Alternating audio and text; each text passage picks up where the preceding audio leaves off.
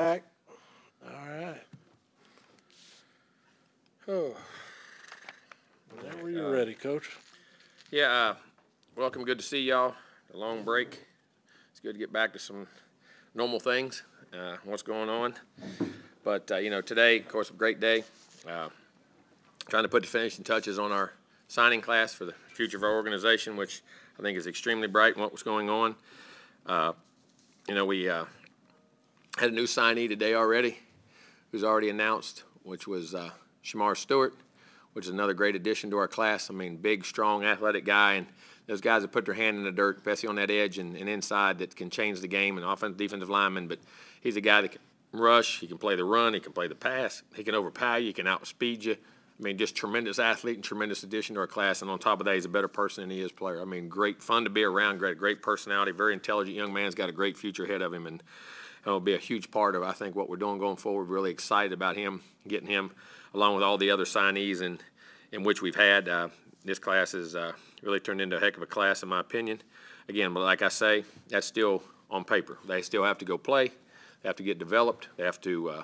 Some guys will develop really quickly. Some guys may take a little time. That's just part of it. But and wait and see the production and things they do. But they're the guys that we went after, the guys we wanted, that a lot of people in this country wanted. And not only is there great athletic ability, I think there's great intelligence. I think there's great character, and I think there's guys who want to compete and have the same common goal in which we have here at Texas A&M, is to be the best in everything we do and be a well-rounded person, be a great student, represent this university with a lot of pride in the athletics, and get developed one day, hopefully, make it in the NFL, and then let the Aggie Network take care of them when they're done. And the 12th man, the things that go on and where we're at. But really excited about it. Again, we keep adding to it's a well-rounded, it's probably as well-rounded class may have ever had as far as every position's hit. I think there's guys that can make a difference in all those different positions. And that's what you got to have, which creates the competition within your own team, which creates a competition within your own organization, which makes you a better team. And that's the guys you practice against each and every day, and we keep increasing the talent levels as we go and where we're going. So very excited about that and the future of things that are going on right now at A&M, and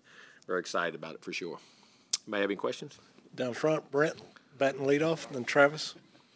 I know it's been on your mind. So you stacked top 10 classes together now for 4 years in a row. I don't think there was ever even two before that. So do you kind of consider it a slap in the face or whatever when there's these thoughts out there that it's because a lot of money is being spent, and just your thoughts? Here's what I'm going to say, and this is point blank. This is point blank because here's my problem. There is no $30 million fund. There is no $5 million. There is no $10 million. This is garbage, okay? And it pisses me off that people. And here it comes from a site called Bro Bible by a guy named Sliced Bread. Then everybody runs with it. So it's written on the internet as gospel. How irresponsible is that? I'm going to tell you, there's some very reputable writers in college football and sports that wrote it and have said it and have done things. That's unbelievable to me. When I first heard it, I laughed. I said, oh, yeah, what a clown. I mean, I didn't even think anything of it because I don't have social media. And they kept building it, and lately I've heard more about it. To me, it's insulting to the players that we recruited that's why they would come here. You ever been to a game here? You ever come to school here and see the education? You ever talk about the 12th man, the Aggie Network, when you're done? There ain't a better university in this country. And it's insulting to what you say. And all these, and we got writers who have said it and done it off Sliced Bread. A guy named Slice who made it up. Love to see who Sliced Bread is and put it out there with Sliced Bread. Let me find out where it comes from. And then to have coaches in our league and across this league to say it, clown acts, all right? Irresponsible as hell. Multiple coaches in our league. And the guys griping about NIL, griping about transfer portal, using it the most and bragging about it the most.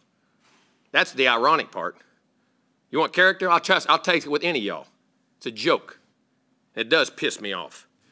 The other thing, when you look at vice president, I get another one, vice president of Notre Dame.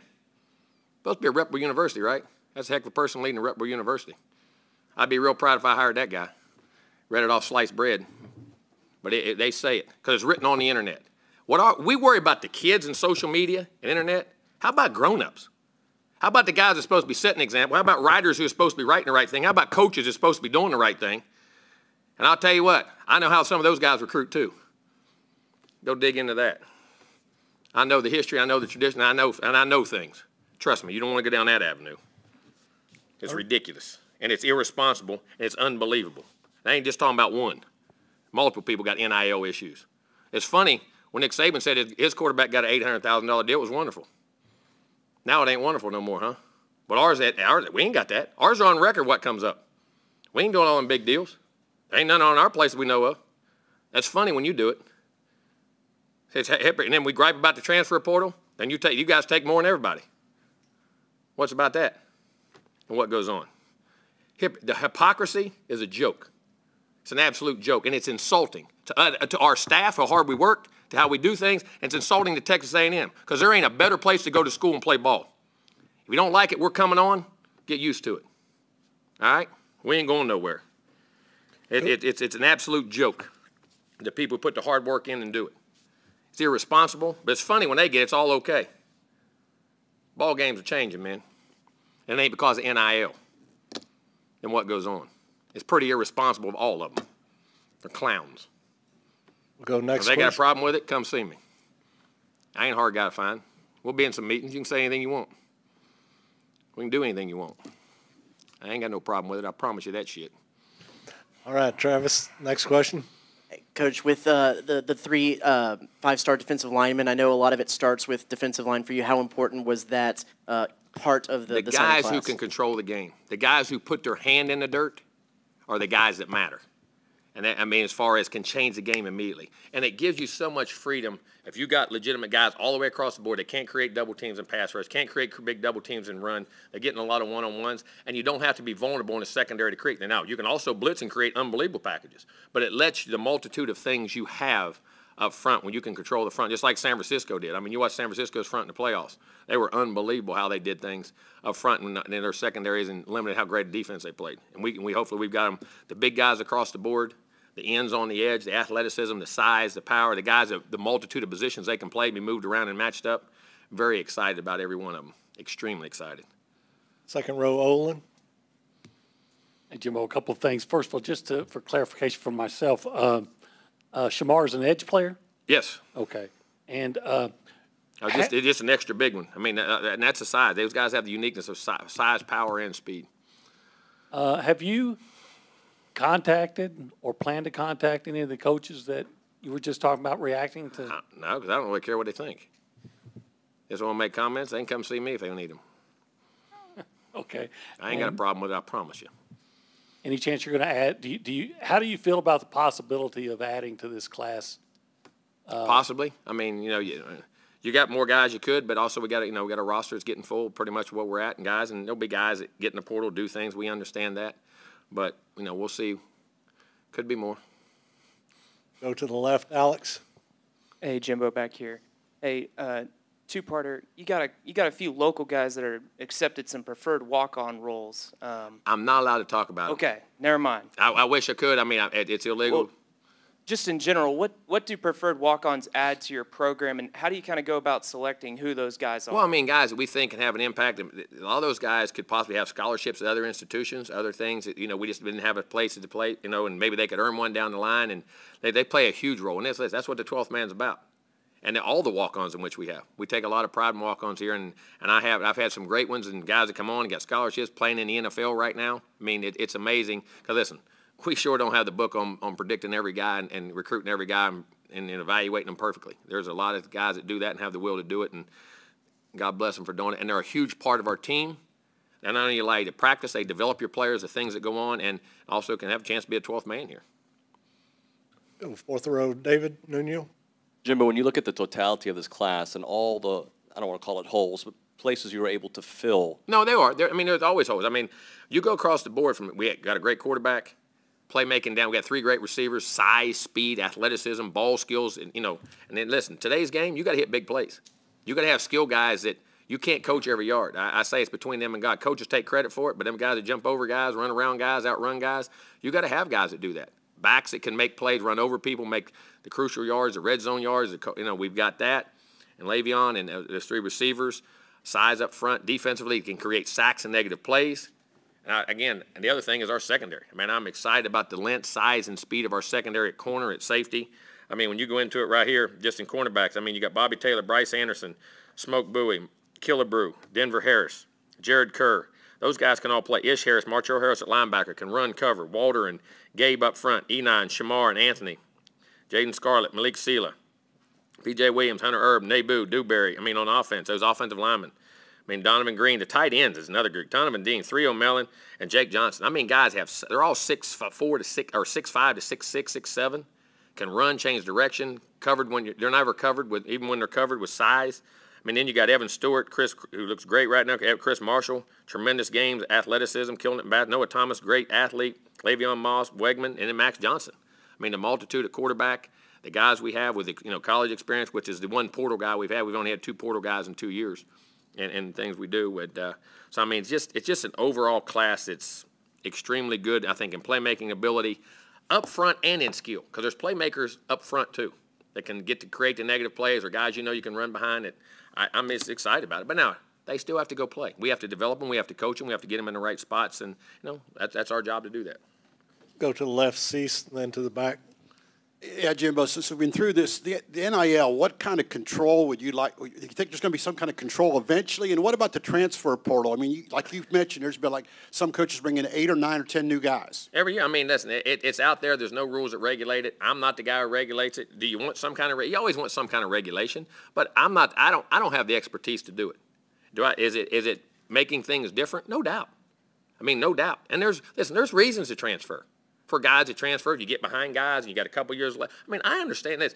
Do we want them to fight through adversity, and just because you're in a bad situation, that doesn't mean you're going to stay there and learning to fight through that? I believe in that 100%, and that's part of growing up in life, competing in ball, competing in situations in life. I agree with that 1,000%, but there are also times for the guys that transfer. People, got to be smarter than me to figure that out. The NIL, we don't control the NIL. We don't do that. That's outside forces, outside funds, whatever goes on with companies, things that go on, just like Alabama's got $800 million deals, whatever they got. You know what I'm saying? So, I mean, there's a lot of issues in that. And it's not used in recruiting. And it's not out there. And do people, yes. How many of those guys are complaining their NIL deals weren't the real NIL deals? They're old NIL deals. You know what I'm saying? So I'll stand by that too. And things that go on. But, it's here to stay. It's a factor in things. But I think that to say that some of these things, not just our class, but what goes on, I think there's going to be a fine line of what's reality. It's like anything that's new.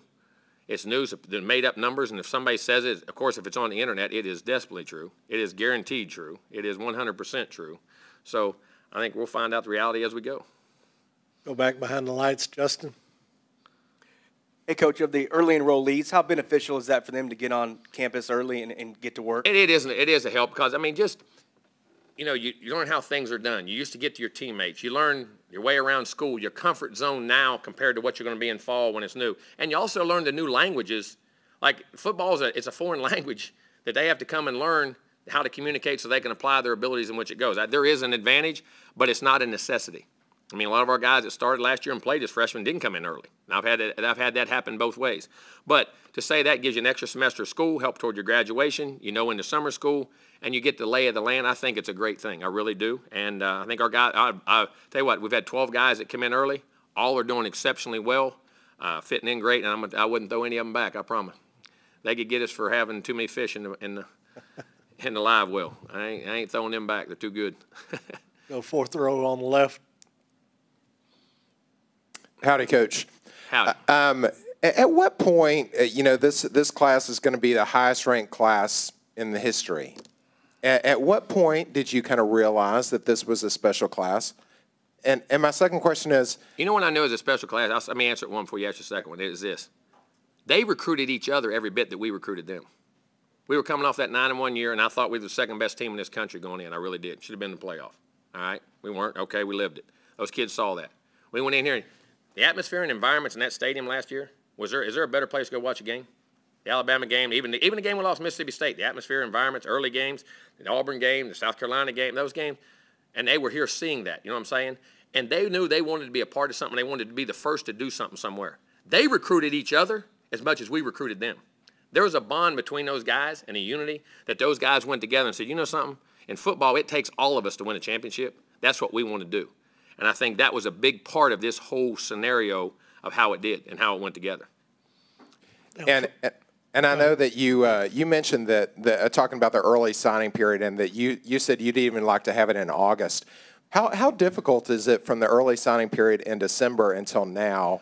And I say, see, here's my problem. I understand the coaching changes, but if we were just now signing this class, the wear and tear on our assistant coaches would be, it's merciless what you go through a year and how you got to hold that together and then changing all this stuff. And I understand for the coaching changes, those guys can get out, and they got a second signing class to get to. But the early signing period, in my opinion, is a great thing. I even like it earlier. It's no problem, but I like it where it's at. I don't think we should change it. And I would just did a coaching change and had to come in and try to put together a class in a 2-week period. I understand that. That's part of it. But I think it's beneficial for the coaches, the players, and everyone else involved to have an early signing period. Well, good. Rob? All right, Travis? Hey, Coach, with Connor Wigman, and I know he's a two-sport guy, how does that process work with you and Coach Schlossnagel? I know they said he's going to focus on football. Yeah, he's in football right now. That was his choice. Mm-hmm. When I first signed him, I assumed he would stay and play baseball because he's a significant baseball player and could be a very high draft pick. But he expressed to me from the get-go, Coach, I want to be a football player first, then play baseball, and I want to do it. And he told me his plan of coming in, not fooling with baseball, so he could learn the offense, get the offense, understand things, go through fall ball, and then come back like a normal freshman and be able to do both, which would be great, which I've had multiple guys that have done that, whether it's track, which we have here, track guys, or baseball guys at other places I've played. Jameis was a great one, a great example of that, who was going to be a first, second-round baseball guy just like he was football. And football was always number one, and he could have went either way. I think it would be the same for Connor. But he loves football and wants to play baseball, and I respect that. And I like two-sport guys. I really do, getting that worked out. And then I believe we haven't talked to you since the hiring of DJ Durkin and then the promotions in the staff as well. I've been very excited about that. I mean, DJ Durkin, I think, brings a lot to the table. He and Tooch, Coach Santucci, being co-coordinators, we did some. We're going to stay as a 4-down team. We're going to keep the things in which we do, and we will add new packages with the new coordinators coming in that create some things and no huddle and third downs and different things that we'll have, and we'll always constantly add. And I think we have 2 great guys. We kept the great staff intact, which I believe is one of the best staffs in college football offensively, things in which we do. And then Elijah moving up assistant head coach and run game coordinator. Promotions he's done, what he's done is done a great job. And our whole staff. I mean, other guys get promotions. There'll be a lot of them that we want to do that with. Can't get everybody at once. Offensively, James Coley will move as a co-coordinator with us on offense and what goes on. He'll also be on offense. I think he's done a great job in recruiting in the future of our game and knows this. And he and our offensive staff, we'll do. Him and Darryl will work closely together in what we do and stay in that relationship and where we go and what we do. And I think we got some great guys. Coach Adazio coming in, awesome guy I've known for a long time. I mean, when he was at Florida, when he was at Boston College, when he was at Temple, tremendous line coach. I thought as good as anywhere, any time. The guys I played against, I always thought his guys were hard, tough, competitive, smart, but were really prepared to play the game and understood how to compete and understood the ins and outs of protection and run stuff, and I think does as good a job as anybody, and we're very blessed to have him. And plus, you got another head coach on staff that, and other guys have been like Darryl and some other guys have been head coaches. And, it's really good. Go left side, Zach, then Brent. Jim, I know the interaction that you've been able to have with the guys is probably a lot more limited than it will be in the spring, but as far as Max Johnson and the impact that he's made since coming onto campus and in the quarterback room? I haven't seen that. The meetings, we'll start them now this week. We just got back off the road. But, our players seem to like him. He's fit in really well. The guys, things I've heard from him have been excellent. The workout room, the excellent athlete, big, strong guy that's doing really well. And our players all Steve said he throws it well, plays well, and those guys are doing a good job. I think he's fitting in very well. I'm very blessed to have Max and that experience and ability in that room. Time for a couple more, Brent. I looked up some of the old stories. Were you first impressed with DJ Durkin back to y'all's Florida encounters, or did you even know him before then? Because I knew him as an assistant before he's a coordinator, the young guy, and the guys in the business of Speak Out City, Dan Quinn and those guys. I've heard Dan speak, and it was very high on him. Will was high on him, guys I know, and then when they coached against us, very well prepared, did a great job, not only in Ole Miss, but back to the Florida days, and watched him at Michigan. We played those Michigan. He had taken over Michigan the year before. We played him in the Orange Bowl and kind of orchestrated that defense together and did some things. And I know they were great on, we looked at a film for 2 years of it. He's looking at a bowl game, tried to go back. But everywhere he's been, he's done a tremendous job and with the defenses. So when you bring in these highly rated guys, 5 stars, 4 stars, who have been told they're so great and everything like that, how do you then turn and rein that in, but also now knowing that they can leave without penalty in their Listen, you said you're getting an opportunity to play. Best players are going to play. be able to compete, be able to deal with adversity, and understand that, you want to be on a team, and to get a team, it takes time to work. And I think the character of these guys, could there be some? Yes, I mean, that's in any class right now. Your guys leave everywhere, but that's what you got to have. And the guys that embrace the competition will be the guys that play great and the guys that, work their way through. And I plan on all of them doing it. Other questions? Back to back, Justin?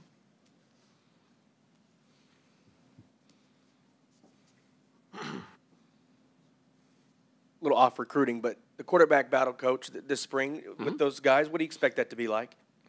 Just like you said, the quarterback battle and competitive. And, I mean, Haynes is a tremendous player. I thought played an excellent game in the first game. I mean, people, we talked about he had 3 turnovers. You got to forget, the first 2 had nothing to do with him. Had nothing to do. That was on the people around him. He played a heck of a game. Threw for basically 300 yards, ran for almost 100 yards, scrambled, made plays. I think has a tremendous future. I think he's a great player. Max, what kind of player he was. I remember recruiting him out of high school. I had him in camp when he was a young kid. Big, strong, can throw. And I'm going to tell you what, you don't realize how athletic he is. He can run and move. He really can. He's a really good athlete. Tremendous mind. Both those guys, tremendous competitors, tremendous mind. And the same thing out of Connor. I mean, I haven't worked with Connor yet, but I know what I got. I know what he's out there, man. That guy, I love everything about him. All those guys play with a chip on their shoulder, and I don't mean it in a bad way. I mean that they play hungry. They play hard. They're all hard-nosed. They're all competitive. I think it's going to be a lot of fun. I think their personalities match mine pretty good. Down front, Brent. While we're getting the mic, just FYI, spring practice start Monday, March 7th. NFL Pro Day Tuesday, March 22nd. And maroon and white game Saturday, April 9th at 1 p.m. All right, Brent. You just get a recruit? No, I ain't know, not yet. I'll ask you my annual question about being centrally located to, I think, 5 of the largest 13 cities in the nation, but then also being able to go outside the state's borders as well. When you count, we have 8 different states and 2 different countries. So I guess that's 9 outside. And listen, we're going to recruit. Listen, we're in as good a recruiting base as there is in the country. Why shouldn't we have the #1 class? Houston, the player, I mean, those guys can't drive up an hour and come to school here? I guess that's illegal, huh? I mean, and what they do. Houston is a tremendous city. Dallas, San Antonio, the Austin area, the East Texas. I mean, there's not better situation. And we're going to recruit all those kids that we possibly can, that we can get. We can win national championships with. We can win SEC championships with, can be pro players, and won all that. But then also, guys have always come into Texas and taken players. We have to go nationally. You're in a global world right now. The ability to go to Florida, to go to Georgia, to go to Mississippi, to go to New Jersey, or go to Pennsylvania, go to Tennessee. They're all in our footprint. And you come here, the education you get, quality of life. Go watch a ball game in there, like they said. None of those guys seen a ball game like that, or in that, not just the Alabama game. Every week they come to. Our 12th man and our fans are not better in the country in what they do. And for us, we have to go out and be able to, as I say, Cherub, and take the top players across the country that fit in here, that make us the program we can be. And we're very happy, and it's amazing now that we are branding ourselves nationally. When kids get here, they fall in love with the place. I mean, you listen to them, what they talk, and the relationships they have. And let me tell you something. A&M, I say it 100 times. The people is the key to A&M. All these buildings, all this, it ain't that. It's the people. The relationships that are here, the genuineness is here, and the sincerity that is here in this organization. And these are 50-year commitments, not 4 or 5-year commitments. You're in that Aggie family, you're in it for life. And that's what it's about. And for us to be able to go out and do that is tremendous, and people come here, they love it. It's an absolute blessing. Like I said, we got 8 states, and then we went across the country and found one. Or I think he came over here and found us when he came to camp. But amazing guys, and those guys, it's blessed, and we're going to continue to do that. But we want the homegrown guys as much as we possibly can, because there's great football here. But we also got to get the best players in this country. All right, Coach. Thanks for your time. Thank you.